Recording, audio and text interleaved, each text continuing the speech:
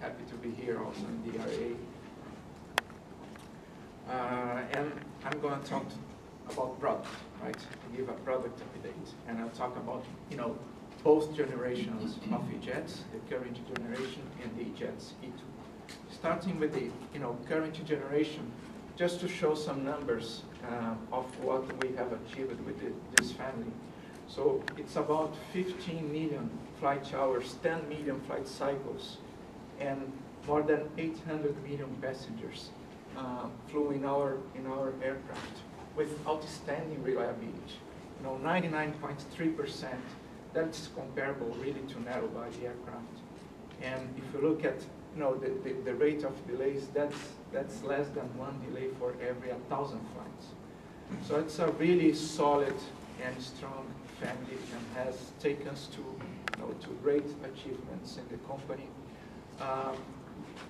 Charlie talked about the sales in North America, and one of the results, as he mentioned, was this discipline that we have at Embraer to bring product evolution, right? To add value to our products and offer those to our customers.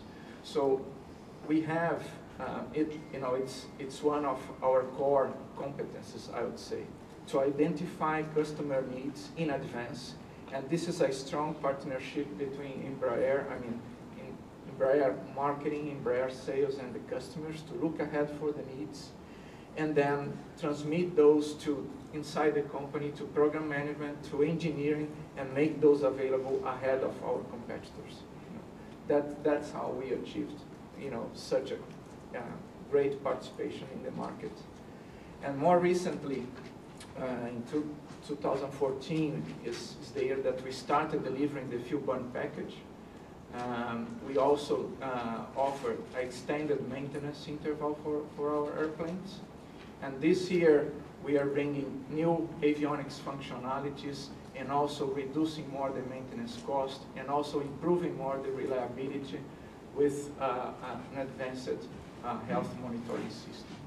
And this is now and will continue to do, along until the entry into service of the E2. And the E2 itself is part of a continuous evolution.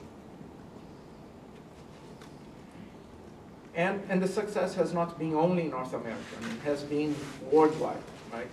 It's, in the case of the 145, our fleet was very concentrated in North America and Europe. With the E-Jets, we are able to open really new markets and go to places like, Latin America, China, Australia, Africa, Middle East, places that are new markets for us. And so with this family, you're able to pass, 65 customers in more than 45 countries. It's been a great success. We just also passed the market of the mark of 1,500 orders, firm orders, and more than 1,100 deliveries. And in total, right? In the total, in the global market, from 70 to 130 seats, we have achieved 60% market share, which is almost twice the size of our competitor in this particular segment. And that's our commitment. For now and for the future, is to stay as the leader in this market from 70 to 130 seats. Also in backlog, it's a good measure because it shows not only the current success, but what we have already logged for the future. And we have more than 450 orders in backlog, which in current production rate means more than 4 years, right? That tells, I think, a lot about the continuous improvements and the continuous success of the E-Jets, both current generation and second generation. Now talk about E2 specifically. The E2 alone, we have logged, close to 600 commitments. From those, 210 are firm orders. The others are LOIs or options, which may actually become firm orders as well in the next months or even weeks. So the E2 already started as a successful program in 2013 and has logged, since then, 590 commitments. The E2 is composed by 3 members, right? The E175 E2, which goes from 76 go up to 90 seats. It's slightly larger than the current E175. We have stretched a little bit to make a more flexible 76 seats configuration, or an 80-seat configuration if scope clause is relaxed in the future. That aircraft will have entry into service by 2020. But the first of the E2s to come to the market is actually the E192. The E192, we are not changing the capacity. It's the same size of aircraft. It's our best seller today, and the feedback from customer was that was a perfect capacity to be used, combined with narrow body. So we did not change the capacity of the E190. That one is the first one to come to the field in 2018, first semester of 2018. And it will be followed by the E195 E2. E195 is probably the one that we changed more. We added 3, the equivalent of 3 rows to the aircraft. So it, in dual class can be, 120 seats, and single class can go, above 130 seats. And that aircraft will have entry into service by 2019. Okay, so the sequence is E192 in 2018, E195 E2 in 2019, and E175 in 2020. And different from other programs, other new generation programs, I think Embraer adopted a different solution, right? There are companies that adopted a single re-engine solution. So compared to the current generation aircraft, they are only changing the engine, right? That's a solution to probably maximize the return on investment, let's say. There are other companies that went for a completely new design. That's a solution that will take more advantages of new technology, however, introduces much more risks in the program. And our solution was actually to take the best of both worlds. So we took all the new technologies that could be implemented, that were available to be implemented in a new aircraft, and we introduced it in the proven platform of the jets. So that's our proposition, right? The best of new technologies in the proven platform. So in addition to the engines, of course, right, we are also changing the wings. So the E2, it has a high aspect ratio wing that contributes to the fuel burn savings. Also has a 4th generation fly-by-wire, and also some changes in other parts of the aircraft to improve the reliability or to improve the efficiency of the aircraft.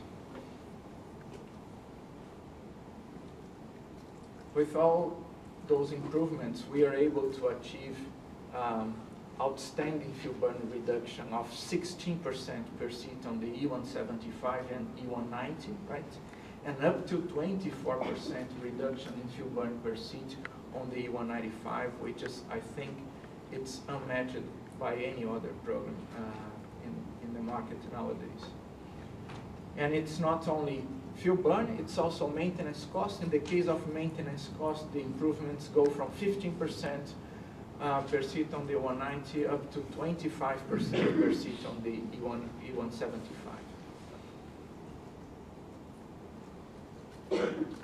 However, some things we did not want to change, like the cockpit of the aircraft. So we are introducing an upgraded system of Honor Epic. However, right, we wanted to make sure that was highly common with the current generation aircraft. And that's because the feedback from our customers is that we need to improve the productivity of pilots. So in the case of a transition from E-Jet's 1st generation to 2nd generation is less than 3 days of training while anybody that will introduce a completely new aircraft will have to have their pilots trained for more than 20 days, right? And this, if you consider, the scenario we have nowadays, with difficulties of pilot shortage, right? That's a very important feature of the Jet C2. Maximum commonality between first and second generation to make easier the transition for current operators. And the A2 is also about innovation, right? It's also another core value of of our company, and I think the interior represents very well what we wanted to achieve with this program.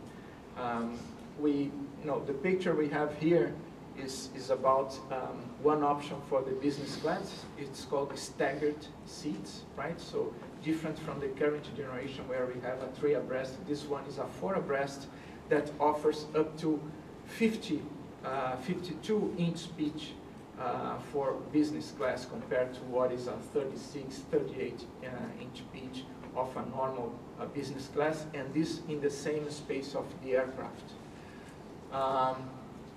Other innovations, we also are introducing more features, provisions for options in the aircraft. So all the electrical and structural provisions necessary for all the options of the aircraft will already be in the basic configuration. So especially for lessors, right? It will be easier to make the transition from one operator to another. That's something that we learned a lot with the current E-Jets family. Also robustness, reduction of maintenance cost, and not less important, more stowage inside the cabin. That's another great innovation of this family. It's the only one that you can stow the bags in the wheels first position and have one bag per seat, one bag per passenger. Compared, this is higher than any other competitor. If you look at the space, if you take one slice, one row, right? You have 4 seats.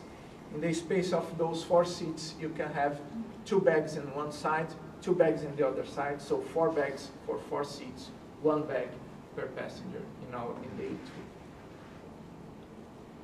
And all those innovations took us to win the most important award in terms of interior, the Crystal Cabin Award in the Hamburg Interior Air Show.